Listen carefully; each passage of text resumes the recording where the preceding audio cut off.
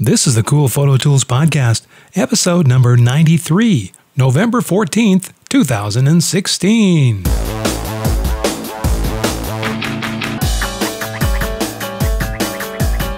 Are you sick of trying to learn all the new photo software? Are you tired of hearing about the next big thing in photography? Well, neither are we. Welcome to Cool Photo Tools with Jay Pierstorff and Rhonda Spencer. Today's program is brought to you by Skillshare. For a limited time, get 3 months of Skillshare Premium for just 99 cents. Anyone can take an online class, watch video lessons, and create projects. Over 4,000 premium classes. Go to coolphototools.com/Skillshare for your discount code. That's coolphototools.com/Skillshare. Good morning, cool heads, and welcome to another chilly November day with an exceptional podcast for you to listen to. My name is Jay Pierstorff, and this is the Cool Photo Tools Podcast. In the back is my co-host, Rhonda Spencer. Good morning, everybody. You're awake back there already? I am. Got enough coffee? Mm-hmm. Ready to roll? Mm-hmm. Okay, because we got a bunch of stuff coming up. Okay. There's all kinds of stuff. Is it exciting? Yeah, we only have exciting stuff today. Okay, cool. I already cut out the non-exciting stuff so that we wouldn't have to be bothered with it. Good. So, lots of interesting things happening in the photo jungle. In the photo jungle. So the first thing up today is something from a company called Epson. And Epson makes printers. Those of you that have been in the photo business a while. And yeah, Rhonda, you looks like you found that too, huh? I did. Okay, so this is the Epson Fast Flow Scanner. It's the world's fastest photo scanner. The FF640 high-speed photo scanner. And so this does, well, actually there's a little video here that I'm going to run for those of you that are looking at this on the YouTube channel here. And so the idea behind this printer is that let's say you've got shoe boxes, chocked full of images. There are kinds of pictures, and I know I have this, and I'm like, oh, those were taken with film. Probably should digitize those. Oh, and I have a scanner, and it takes me about 2 to 3 minutes per image to scan them. So let's see. If I sort out the best ones I want to scan, I'll be at this for about 6 months if I don't bother to sleep. Right? So so it doesn't happen. You're just like, I can't do it. Yeah. Later. Yeah, there might be just a couple, but it's too daunting. A flatbed scanner takes way too much time. So if you take a look at this fast photo scanner, this thing is just flying through them. It's like shuffling cards. Yeah. You put a stack of your photos in there, and it's just zip, zip, zip, zip, zip, and out they come. So this is pretty cool. What do you think, Rhonda? You going to get one of these? I think it's very interesting. And you notice did you see that real quick there? They took a panorama that was, I don't know, was about 8 inches wide and passed it through, and it scanned the whole thing. It just slurped it up like a big piece of spaghetti. Just went right through it. Well, I thought this was interesting, too. With it, it has the restore color correction. It says bring life to old photos automatically with smart photo fix technology. Faded photos are restored to the original brilliance with just one click. So besides just being super fast at scanning these, I'm assuming that means that it is also... it has some good software that comes with it so that you can color correct these images. Yeah. And hopefully that's automatic, and hoping that's fast and done in the background as well. Yeah. Because otherwise, then that's something else that wouldn't happen. You won't get that done again. So I'm thinking this is pretty cool. But, on the other hand, I'm also thinking I might want to rent one of these. True, to see how it is. Do we know what these cost? Do we have a price? I don't have a price on this. A price on these anywhere? I don't know if this has come out yet. It's fast as 1 photo per second. High quality scans, ideal for life's special events.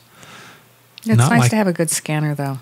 Well, it is, but I have a good scanner. Don't you have a good scanner? I do. But I have a Brothers. Yeah, but it takes too long to do this kind of a thing where we're talking about going through the whole shoebox.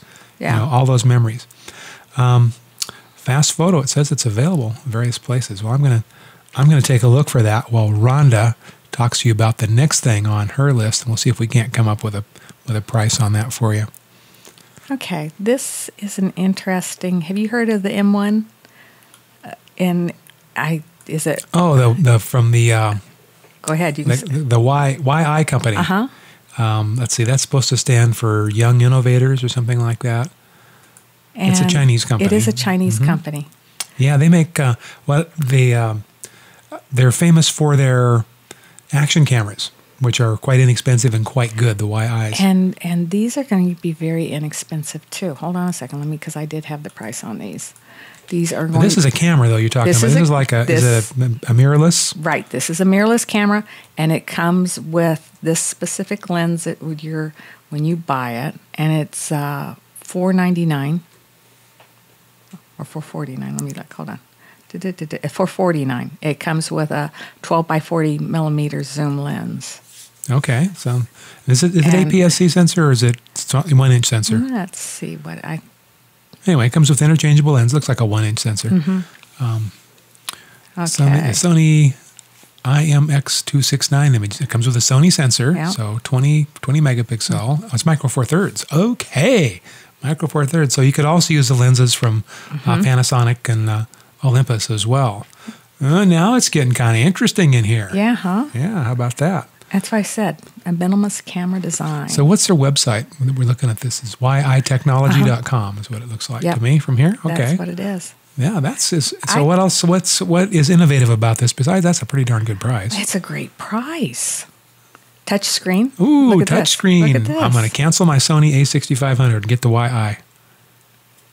That's pretty sweet. That's pretty sweet, isn't it? So are these available yet, or they're just they're thinking about it? No, I think they actually are available. And what is the model of this one? Is the YI M1. The YI M1. Yeah. YI M1 mirrorless digital camera. Isn't that cool? Yes. I just looked and I thought, wow, and it's really, especially if you're just stepping into this mirrorless trait, and it's a great price. Great price. Yeah. That looks like a good deal. Yeah. So I was just checking that the Epson, the fast photo, and that is available from Amazon. And if you click through to our coolphototools.com and click on the affiliate link, you can get it for $599.99. So I'm thinking I might be renting one of those. Wait to see if Borrow Lenses or one of those outfits get these in. Because really, after you've scanned your shoe boxes, then what do you do with it? That's true. I mean, after that's happened, then that's very true. It's all over. So I like the idea, but I do think it's something you need to rent. I'll check on that too. Maybe. Well, it's true because you're not going to be doing that much all the time. Yeah. Once you get done with it, you're done. Unless you just needed a good scanner too. Well, but it is a little bit limited. You can't put a book through it, for example. It's an auto feed type of scanner. Yeah. What's next on your list? So this is a selfie. How can I explain this? It's going to be tough. It is. It's like you stick it on a wall. It's a camera and a stick to it. So instead of, for you selfie people that you love selfies, that way you're not having to hold your telephone away from you. You can stick it to a wall. Okay. And this is called the Podo, and this is on Indiegogo.com. And the first stick and shoot camera. So she's sitting here, she's trying to do her selfie. This girl's taking a picture, and she can't just quite get it is an issue, and God forbid she'd ask that guy to hold the camera and take a picture of her. There when she had sitting hanging it out, and somebody knocked it out of her hands. So now one thing that's better that you can do, you can actually just stick your little camera on a wall. You could try. Yeah. See, right there. Stick it on the post. Just stick it. And stick it wherever. So they've got some kind of a gooey stuff on there that is restickable. Tap it and it turns on. If nothing else, you should just watch the video because this guy's pretty doggone funny that does the video. So you stick it anywhere and she can just do her selfie. But now, I guess, does this have Wi-Fi on it so you can see I would say it's going to go to her little telephone. What you're aiming at? Yes. And then... so if you want to be cute and have lots of selfies, there you go. And who doesn't? Do you do selfies, Jay? Sometimes. Do you? I just have a podcast. It's the same thing. I guess. Yeah, you know, it's kind of like you can It's the ultimate just aim the selfie. camera on you. Yeah, then you're a complete talking head. How much is this? This cost from PhotoLabs.com. Oh, what does this run on Poto Labs? Let me look. Because I thought I had it here. I don't know. Yeah, here. So nobody's come up with the fast photo scanner as a rental yet. It is $59. Well, that's pretty cheap. Yeah. Well, it should be. It's just a little bitty camera. Well, just because it should be doesn't mean that it is sometimes. True. Okay, True. so True. that's True. True. the, True. The past. True, fast. Okay. Good. So what's on your list then? Wow. You know, do you ever create videos and or video productions for people? Since your DSLR now also shoots No, videos, not so much. images. You know, no. Well, and I do. You know, and I create videos and presentations and I teach classes. And sometimes you have to build those kind of things out, and sometimes you need a sound effect. You know, and a sound effect can be daunting. You know, I mean, sometimes you need an exotic sound to go with it. So, where can you find sounds? Online? Yes, but you also, you know, you need to be able to license them. You know, if you're going to sell them to a client, you need sounds that, you know, you can have the rights to reproduce, and you can't just take everything off the internet and use it for free. Sometimes you got to pay for stuff, especially if you've got a paying client. So anyway, this is a company called Soundsnap.com, SOUNDSNAP.com, and they have all kinds of sounds, and they have a big client list of people that buy from them.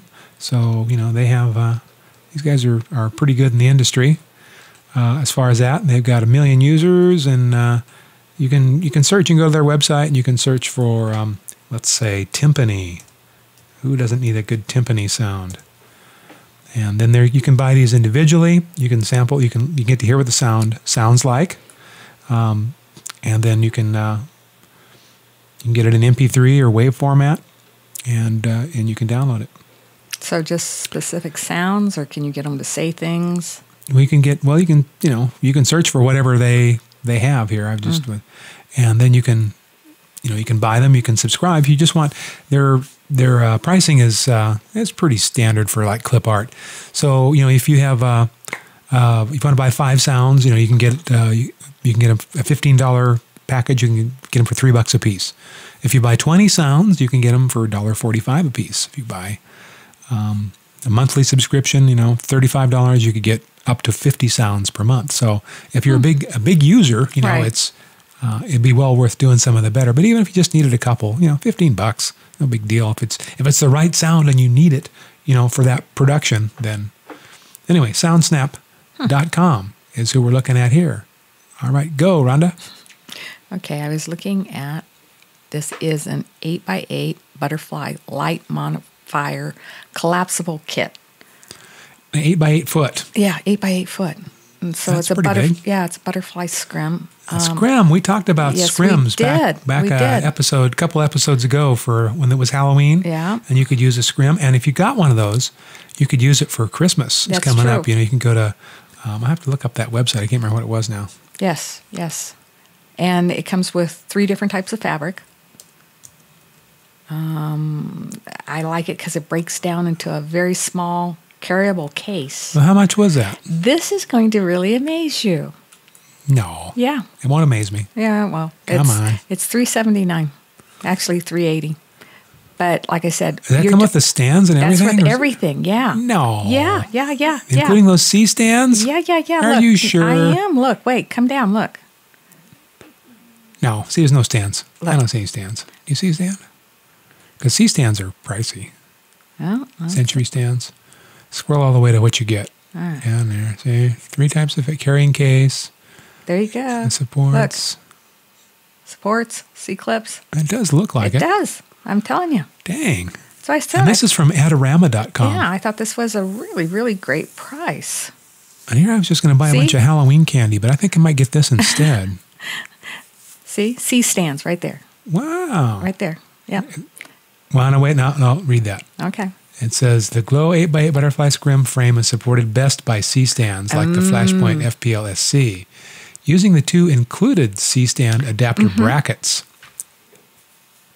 So they don't come with the stands, I don't think. But it looks like it's showing them there, but it must be just something else. Well, okay, so it's not that good a deal.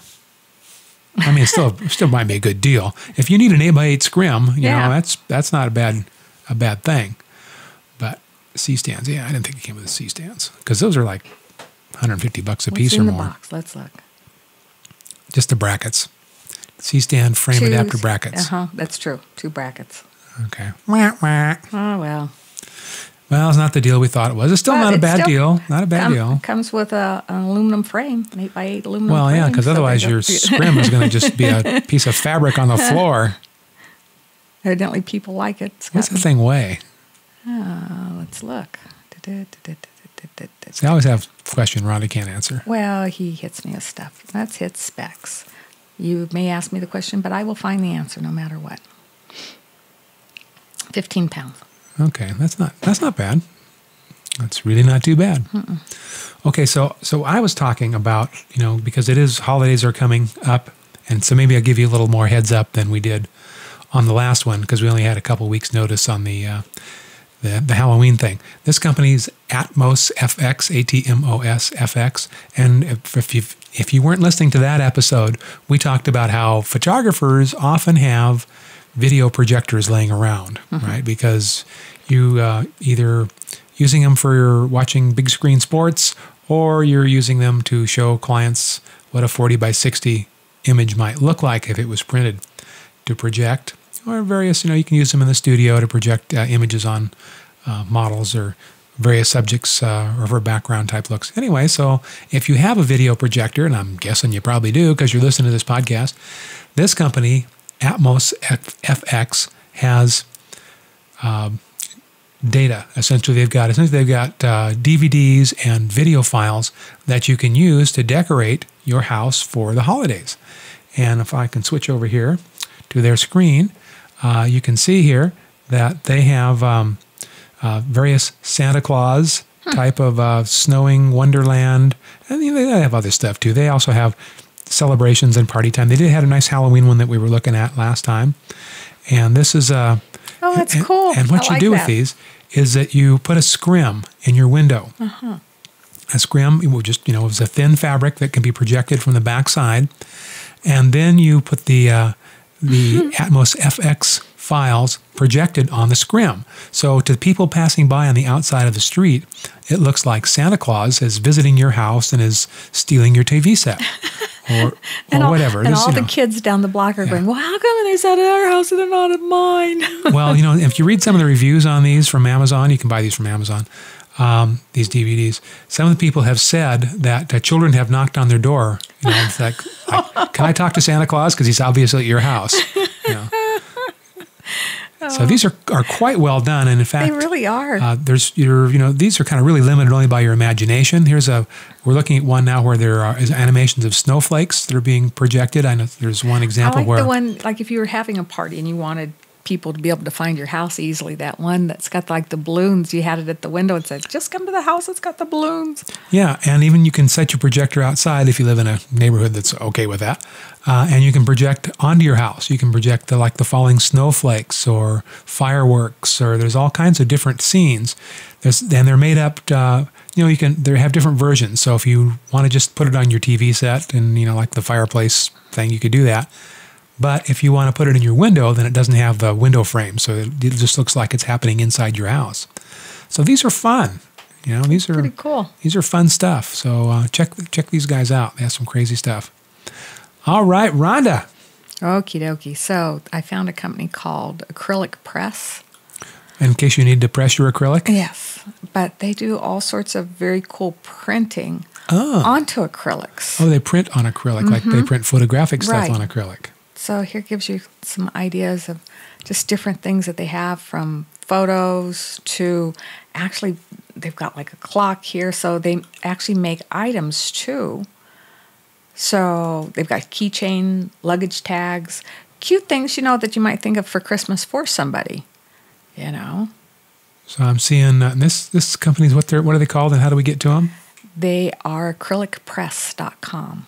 Acryllicpress.com. And so it's very interesting, some all the way to photo blocks, to wall art, clear glass frame wall art, keychains. I thought keychains and luggage tags, I thought that's a cute idea to do for people. Something different. Ah. Did you ever see them before? No. What does some of those cost? Do you have prices on any of that kind of stuff? Let's look. Because, you know, because the holidays are coming and we can do some gifts, you know. Yeah. Some gifts for people. So let's see like the keychains.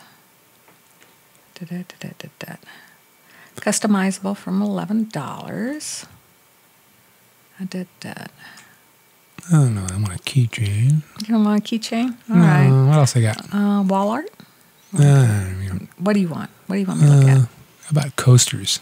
Coasters? Oh, they do have coasters here.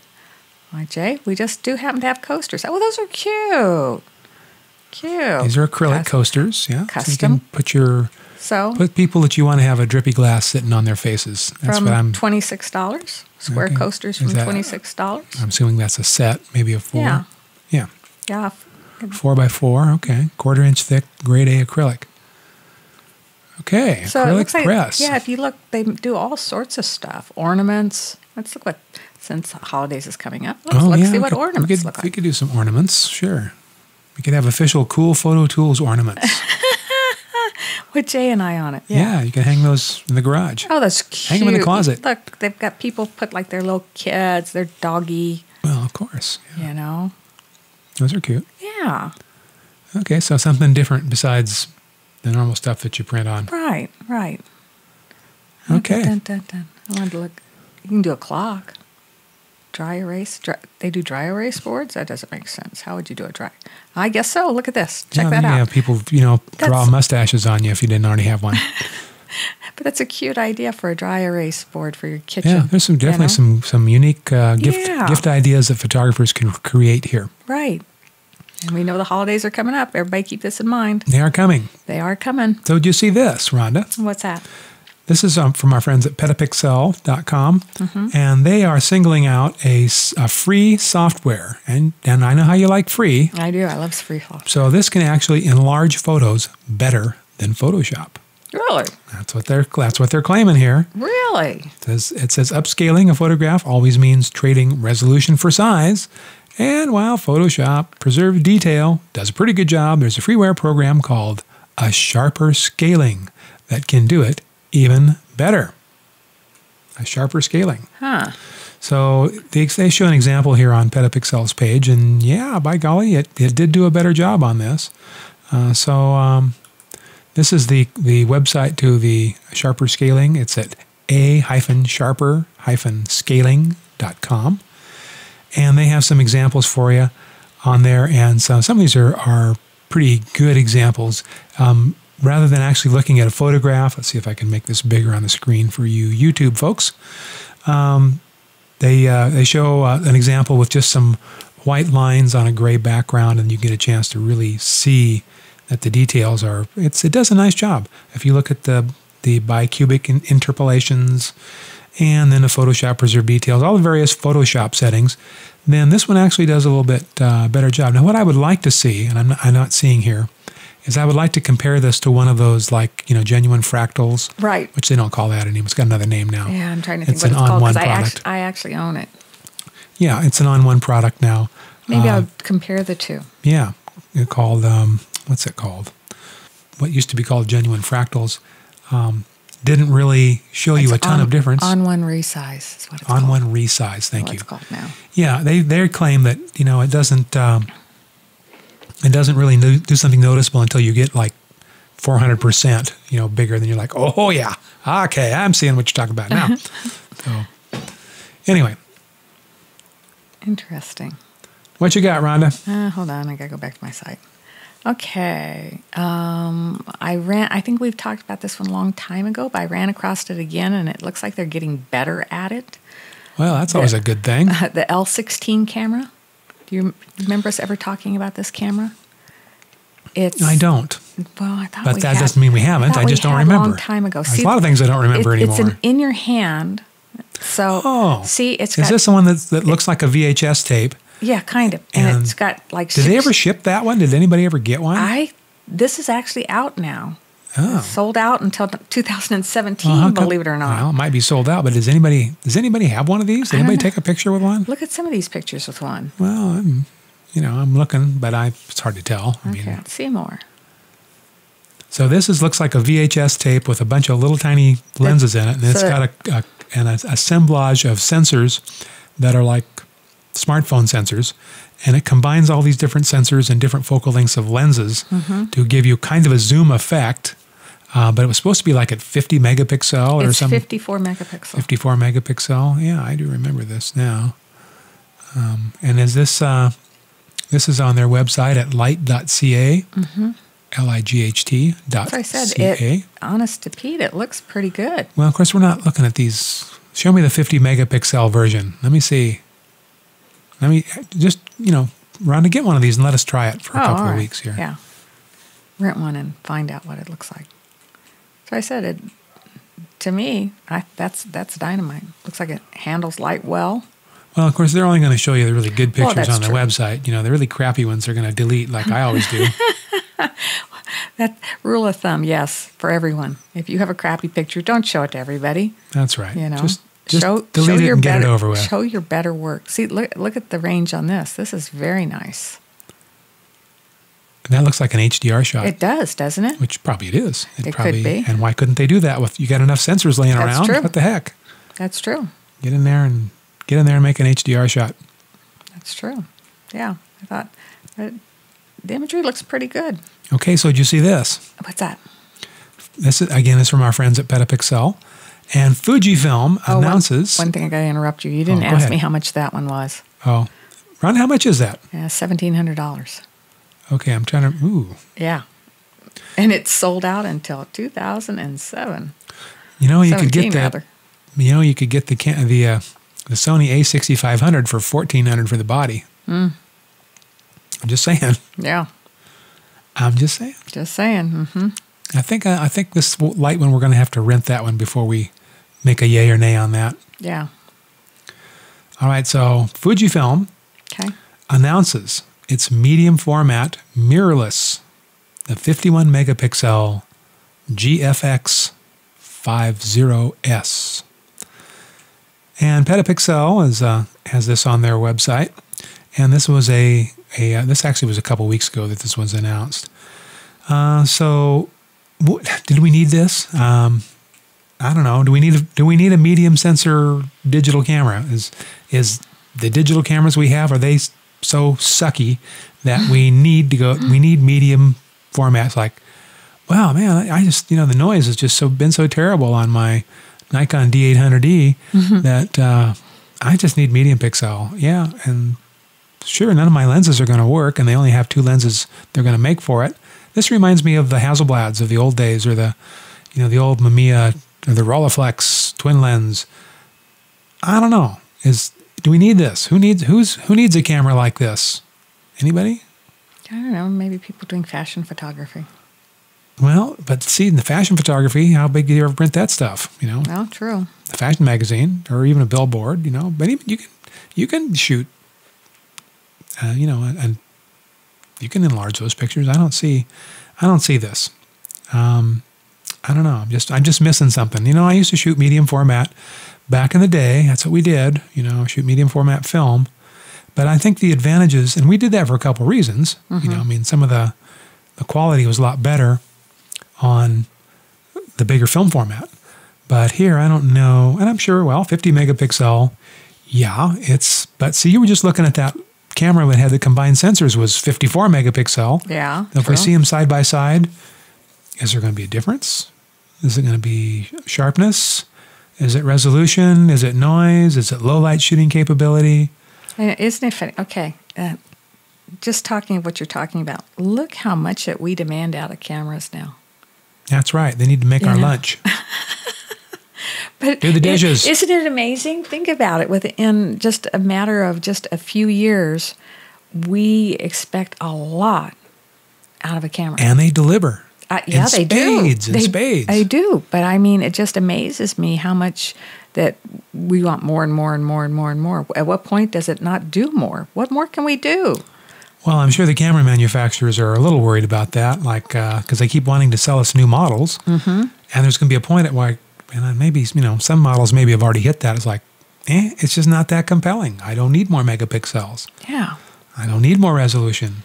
Like Trey Ratcliffe is famous for saying when he switched over from his Nikon system, he went to the Sony mirrorless, and this was back many models ago, and people were saying, well, you switched from a camera that shoots 36 megapixels to one that only shoots 24 megapixels. And he says, well, interestingly, people don't pay me by the megapixel. Yeah. They buy the pictures because they liked them, but not how big the megapixels were on the camera that I took them with.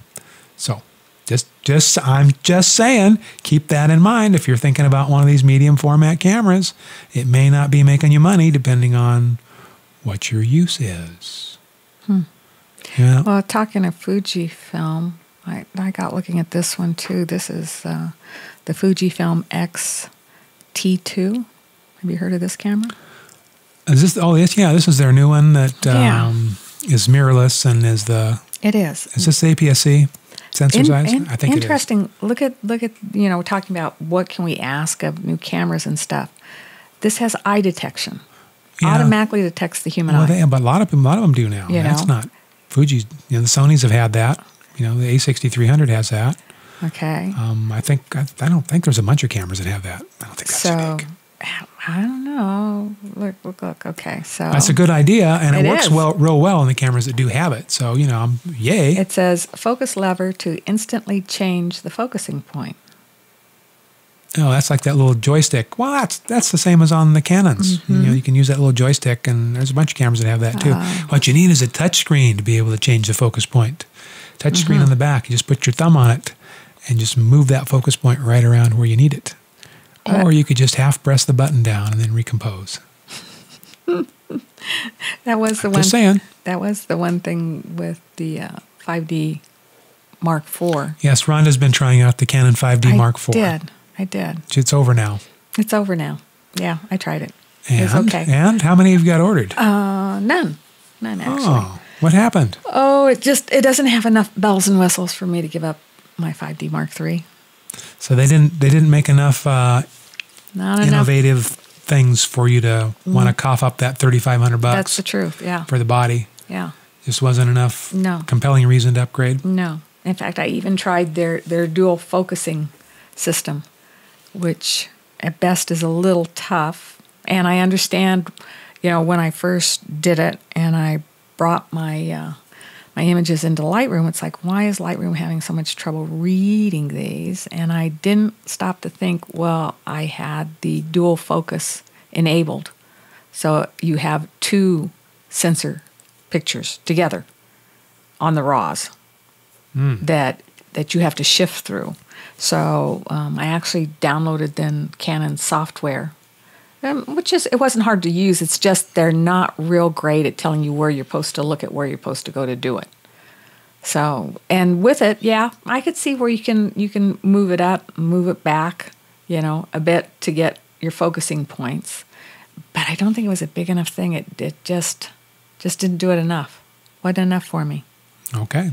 Well, maybe you want to take a look at the Sony A6500. Yeah, that definitely is a camera to look at. Mm-hmm. Or hold out for the Canon 5D Mark VI. If Canon continues on the way that they're going, they'll be about 3 years behind on that one too, and everybody else will still be way ahead again. Yeah. I hate to say that because I love Canon. Canon, I love you. I'm loyal to you, man. But you got to jump on the boat. Yeah, you got to stay competitive at some level, or people will desert you like rats from a sinking ship. Yeah, they will. They'll jump right off. All right, cool photo rats. You know what time it is? Have we blown through another one already? Yeah, we're over time. Hey, it wasn't done. Just too much exciting stuff going on. Yeah. Yeah, Christmas is coming up, guys. It is. So we're trying to get a jump on that. I got to go get. I got to get my projector and a scrim and put that in my front window. I think I'll run the Halloween ones though, and just kind of confuse everybody on for Christmas. I think that's a good one, Jay. Especially the one, because the Halloween one that has the little pumpkins also has a thing that you have. It kind of looks like a monster come up, and pick up somebody and carry them off. That's always good at Christmas time. Yeah, that'd be fun. Yeah. I could see that. All right, everybody, have a great one. Yes. And we will talk to you next week. See you later on. Bye-bye. Bye-bye. You've been listening to the Cool Photo Tools podcast. Sign up for our mailing list at coolphototools.com. Got a question? Send an email or MP3 audio file to info@coolphototools.com. Thanks for listening.